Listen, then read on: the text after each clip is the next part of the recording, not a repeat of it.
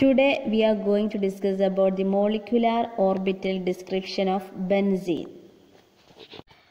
നമ്മൾ പറഞ്ഞു benzene 6 carbon ആറ്റമാണ് ഉള്ളതെന്ന് പറഞ്ഞു. ഈ 6 കാർബൺ ആറ്റവും അതിൽ ഓരോ കാർബണും sp2 ഹൈബ്രിഡൈസ്ഡ് ആണ്, അതുപോലെ സിഗ്മ ബോണ്ട് ആയിട്ടാണ് നിൽക്കുന്നത്. അപ്പോൾ ഒരു benzene consist of A typical sp2 hybridised sigma system. അതുപോലെ it is A highly delocalised cyclic conjugated pi system കൂടെയാണ്. അതായത് സിഗ്മ ബോണ്ട് ഉണ്ട്, ഒരു പൈ സിസ്റ്റം ഉണ്ട്.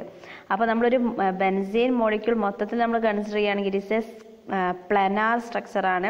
അതുപോലെ ഇവിടെ എന്താണ്, കാർബൺ sp2 ഹൈബ്രിഡൈസ്ഡ് ആണ് നിൽക്കുന്നത്.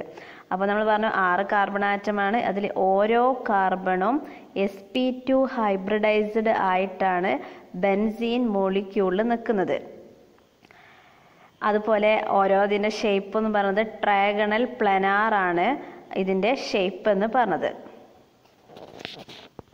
നമ്മൾ പറഞ്ഞു ബെൻസീൻ മോളിക്യൂൾ sp2 ഹൈബ്രിഡൈസേഷൻ ആണ് കാണിക്കുന്നത്. അതിൽ അപ്പോൾ അവിടെ 3 sp2 ഹൈബ്രിഡ് ഓർബിറ്റലാണ് ഉണ്ടാവുന്നത്.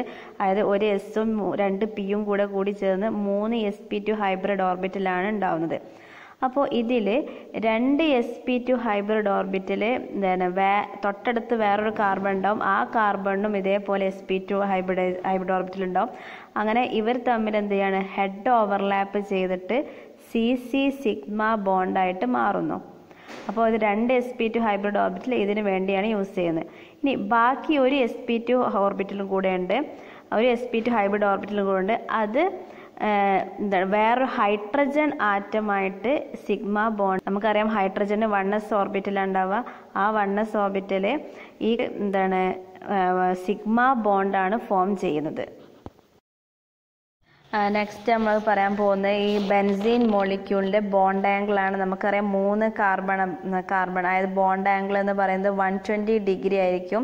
ഇപ്പോൾ പിന്നെ നമ്മൾ പറഞ്ഞു ബെൻസീനിൽ ഓരോ കാർബണിനും 3 sp2 ഹൈബ്രിഡ് ഓർബിറ്റൽ ഉണ്ടെന്ന് പറഞ്ഞു. ഇവർക്ക് 3 sp2 ഹൈബ്രിഡ് ഓർബിറ്റൽ മാത്രമല്ല, ഒരു എന്തുണ്ട്, അൺഹൈബ്രിഡൈസ്ഡ് പി ഓർബിറ്റലും ഉണ്ടാവും. അപ്പോൾ നമുക്കറിയാം ടോട്ടൽ 6 കാർബണാണ് ഒരു ബെൻസീൻ ഉള്ളത്. അപ്പോൾ 6 മ്യൂച്വലി പാരലൽ ആയിട്ടുള്ള അൺഹൈബ്രിഡൈസ്ഡ് പി ഓർബിറ്റലും ഉണ്ടാവും.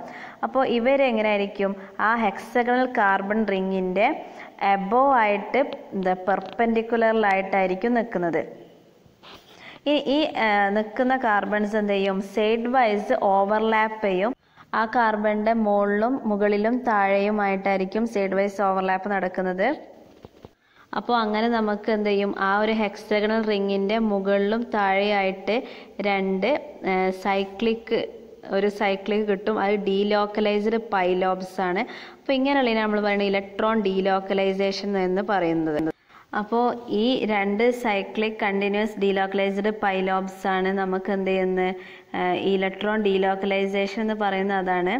അപ്പോൾ ഈ ഇലക്ട്രോൺ ഡീലോക്കലൈസേഷൻ കാരണം നമുക്ക് എന്ത് ചെയ്യുന്നത്, ഇതിൻ്റെ എനർജി കുറയാനുള്ള കാരണം, അതായത് ബെൻസീൻ മോളിക്യൂളിൻ്റെ എനർജി കുറയാനുള്ള കാരണം എന്ന് പറയുന്നത് ഈ ഇലക്ട്രോൺ ഡീലോക്കലൈസേഷനാണ്. അപ്പോൾ ഇത് കാരണമാണ് നമുക്ക് ആ ബെൻസീൻ മോളിക്യൂളിന് സ്റ്റെബിലിറ്റി കിട്ടാനുള്ള കാരണം കൂടെ ഇതാണ്. അപ്പോൾ നമ്മൾ പറഞ്ഞു ഈ എക്സ്ട്രാ സ്റ്റെബിലൈസേഷൻ കിട്ടുന്നത് പൈലക്ട്രോൺ ഡീലോക്കലൈസേഷൻ കാരണമാണ്. അപ്പോൾ ഇതിന് നമ്മളൊരു ടേംസിൽ പറയും ഡീലോക്കലൈസേഷനിലാണ് നമ്മൾ മെയിനായിട്ട് ഇതിൻ്റെ സ്റ്റെബിലിറ്റി പറയുക.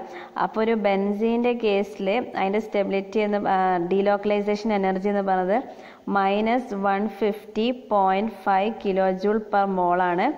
അപ്പോൾ ഇവിടെ ബെൻസീൻ്റെ പൈ ഇലക്ട്രോൺസ് ഡീലോക്കലൈസ് ചെയ്യാണ്. അപ്പോൾ അതുപോലെ തന്നെ ഇതിൻ്റെ ബോണ്ട് ബെൻസീൻ്റെ കേസിൽ സെയിം ബോണ്ട് ലെങ്ത് ആണുള്ളത്. അപ്പോൾ അതിൻ്റെ വാല്യൂ എന്ന് പറഞ്ഞാൽ 1.39 ആംഗ്സ്ട്രോം ആണ്. ഇതൊക്കെ നമ്മൾ മുൻപത്തെ വീഡിയോയിൽ പറഞ്ഞു. ഇനി നമ്മൾ പറയാൻ പോകുന്നത് according to molecular orbital theory 6 overlapping P orbitals ഉണ്ടെന്ന് പറഞ്ഞിരുന്നു. അതെല്ലാം കൂടെ കമ്പൈൻ ചെയ്തിട്ട് ഒരു 6 പൈ മോളിക്കുലർ ഓർബിറ്റൽസിൻ്റെ ഒരു സെറ്റാണ് നമുക്ക് കിട്ടുന്നത്. അപ്പോൾ 6 ഓവർലാപ്പിംഗ് പി ഓർബിറ്റൽസ് കമ്പൈൻ ചെയ്തിട്ട് നമുക്ക് 6 പൈ മോളിക്കുലാർ ഓർബിറ്റൽസ് കിട്ടും. അതിൽ 3 എണ്ണത്തിന് ലോവർ എനർജി ആയിരിക്കും നമ്മളെ എടുത്ത ആ ഐസൊലേറ്റഡ് പി ഓർബിറ്റൽ അല്ലെങ്കിൽ ആ അൺഹൈബ്രിഡൈസ്ഡ് പി ഓർബിറ്റലിനേക്കാളും ലോവർ എനർജി ആയിരിക്കും. അതിന് നമ്മൾ എന്ത് പറയും? ബോണ്ടിങ് മോളിക്കുലർ ഓർബിറ്റൽസ് എന്നാണ് പറയുന്നത്. ഇനി ബാക്കി 3 എണ്ണത്തിന് ഹയർ എനർജി ആയിരിക്കും നമ്മുടെ ഈ ഐസൊലേറ്റഡ് പി ഓർബിറ്റലിനേക്കാളും. അപ്പോൾ അതിന് നമ്മൾ എന്ത് പറയും? ആൻറ്റി ബോണ്ടിങ് മോളിക്കുലർ ഓർബിറ്റൽസ് എന്നാണ് പറയുക. അപ്പോൾ നമ്മൾ പറഞ്ഞിരുന്നു ബെൻസീൻ മോളിക്യൂൾസിന് എന്തുണ്ട്? 3 ബോണ്ടിങ് ഓർബിറ്റൽസും 3 ആൻറ്റി ബോണ്ടിങ് ഓർബിറ്റൽസും ഉണ്ടെന്ന് പറഞ്ഞിരുന്നു. അപ്പോൾ ഇവിടെ ആകെ ഉള്ളത് 6 പി ഓർബിറ്റൽസ് ഉള്ളത്. അപ്പോൾ നമുക്കറിയാം ബെൻസീൻ മോളിക്യൂളിന് 6 ഇലക്ട്രോൺസും ഉണ്ട്. അപ്പോൾ ഈ 6 പൈ ഇലക്ട്രോൺസ് നമുക്ക് എന്ത് ചെയ്യാം? ഈ ബോണ്ടിങ് ഓർബിറ്റൽസിൽ തന്നെ ഫില്ല് ചെയ്യും. അപ്പോൾ 3 ഓർബിറ്റൽസ് 3 ഇൻക്ലൂഡ് ചെയ്യുക. അതൊക്കെ നമ്മൾ പണ്ട് പഠിച്ചതാണ്. അപ്പോൾ അങ്ങനെ ചെയ്യുക 6 ഉള്ളത്. അപ്പോൾ 3 ഓർബിറ്റൽസിലും 6 അക്കോമഡേറ്റ് ചെയ്യും. ഇവിടെ ആൻറ്റി ബോണ്ടിങ് മോളിക്കുലർ ഓർബിറ്റലിൽ ഇലക്ട്രോൺസ് ഒന്നും ഇല്ല. അപ്പോൾ നമ്മൾ പറഞ്ഞു ബെൻസീൻ മോളിക്യൂൾസിൻ്റെ കേസ് പറഞ്ഞു. അപ്പോൾ അത് നമുക്ക് ഒന്നുകൂടെ നോക്കാം. അത് എന്താണ്? സാധാരണ ഉള്ള അസൈക്ലിക് കോൺജുഗേറ്റഡ് പോളീൻസിന് പോലെയല്ല. ബെൻസീൻ ഒരു വേറെ തന്നെയാണ്. ബെൻസീന് നമുക്കറിയാം 3 ഡബിൾ ബോണ്ട് ഉണ്ട്. അതായത് 6 പൈ ഇലക്ട്രോൺസ് ആണുള്ളത്. അപ്പോൾ നമ്മളിവിടെ ഒരു ഡോട്ടഡ് ലൈന് കാണുന്നുണ്ട്. അപ്പോൾ ആ ഡോട്ടഡ് ലൈനിന് താഴെ ഉള്ളതാണ് ബോണ്ടിങ് മോളിക്കുലർ ഓർബിറ്റൽസ് ഉള്ളത്. അതിൽ ഓരോ ഓർബിറ്റലിലും അതിൽ 3 ബോണ്ടിങ് മോളിക്കുലർ ഓർബിറ്റൽസ് ഉണ്ട്. അപ്പോൾ ആ 3ലും എന്താണ്? 2 ഇലക്ട്രോൺ വീതം അക്കോമഡേറ്റ് ചെയ്യുന്നു. ടോട്ടൽ നമുക്കറിയാം 6 ഇലക്ട്രോൺസ് ആണ് ബെൻസീൻ മോളിക്യൂളുള്ളത്. അപ്പോൾ ഇവിടെ നമുക്കറിയാം 2p, അതായത് ബെൻസീൻ മോളിക്യൂളിൻ്റെ അൺഹൈബ്രിഡൈസ്ഡ് പി ഓർബിറ്റലിനേക്കാളും എനർജി കുറവാണ് നമ്മുടെ ബോണ്ടിങ് മോളിക്കുലർ ഓർബിറ്റൽസിന്. അതുകൊണ്ടാണ് താഴെ നിൽക്കുന്നത്. അതുകൊണ്ടാണ് നമുക്ക് കൂടുതൽ കിട്ടാനുള്ള കാരണം എല്ലാ ബോണ്ടിങ് മോളിക്കുലർ ഓർബിറ്റൽസിൽ തന്നെയാണ് ഉള്ളത്. അപ്പോൾ ഇവിടെ നോക്കാം ആൻറ്റി ബോണ്ടിങ് മോളിക്കുലർ ഓർബിറ്റൽസിൽ നമുക്ക് നോക്കാം അവിടെ എന്താണ്? വാക്കൻ്റ് ആയിട്ടാണ് കിടക്കുന്നത്. അപ്പോൾ നമുക്കറിയാം ബോണ്ടിങ് മോളിക്കുലർ ഓർബിറ്റൽസിൻ്റെ കേസുകളിലാണെങ്കിൽ നമുക്ക് എന്ത് ചെയ്യാം? അവിടെ എല്ലാം കംപ്ലീറ്റ്ലി ഫില്ലഡ് ആണെന്ന് നമുക്ക് അറിയാൻ പറ്റും. അവിടെ അപ്പോൾ ബോണ്ട് ഓർഡർ നമുക്കറിയാം. ബോണ്ട് ഓർഡർ നമ്മൾ കാൽക്കുലേറ്റ് ചെയ്യാൻ പഠിച്ചിരുന്നു ഇല്ലേ?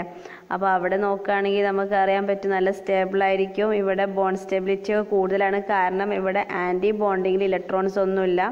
ഇത് ഡയാമാഗ്നറ്റിക് ആണ്. അതുപോലെ എന്താണ്? ബോണ്ട് ഓർഡർ എന്തായിരിക്കും? ഇതിന് കൂടുതലാണ്. അതുകൊണ്ട് തന്നെ ഇതെന്താണ്? ഹൈലി സ്റ്റേബിൾ ആണ് ബെൻസീൻ എന്ന് നമുക്ക് പറയാൻ പറ്റും.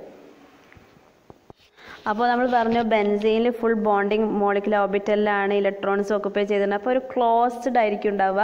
അപ്പോൾ അതുകൊണ്ട് നമുക്ക് ബെൻസീനിൽ നമുക്ക് പറയാൻ പറ്റും it is a closed bonding shell of delocalized pi electrons എന്ന് നമുക്ക് പറയാം. delocalized pi electron ഒരു ക്ലോസ്ഡ് ബോണ്ടിങ് ഷെല്ലാണ്. അപ്പോൾ നമുക്കറിയാം ഒരു ബെൻസീൻ നമ്മൾ വരക്കുമ്പോൾ നമ്മൾ ശരിക്കും ഹെക്സഗൺ റിങ്ങിൻ്റെ നടുക്ക് സർക്കിളാണ് വരക്കുക. അതെന്താണ്? പൈ ഇലക്ട്രോൺ ഡീലോക്കലൈസേഷൻ ആണ്. അപ്പോൾ ഇതാണ് നമ്മൾ ബെൻസീൻ്റെ സ്ട്രക്ചർ.